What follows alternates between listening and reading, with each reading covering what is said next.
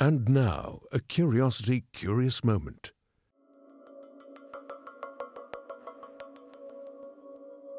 For a long time, the traditional definition of an asteroid and a comet is that an asteroid's a rocky body and a comet's an icy body that shows activity, a coma, jets, a halo, those types of things that we associate with the comet.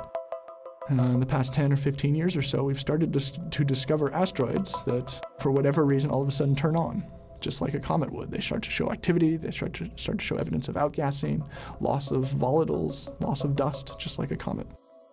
And we now think that there are quite a few processes probably responsible for taking some of these objects that we would have classified as asteroid and turning them into comets. Collisions is one possible way of making an asteroid look like a comet. If you have an asteroid and you collide a body onto its surface, that's going to kick up a big dust plume, a big dust cloud. And as viewed from Earth, we will see an asteroid with a big dust cloud around it that looks just like a comet.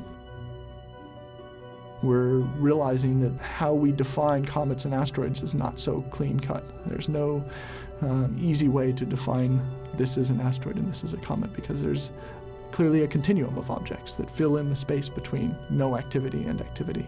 And the more we look, the more we are surprised by how difficult it is to clearly segregate out all these different types of objects. Stay tuned for more curious moments right here on Curiosity Channel.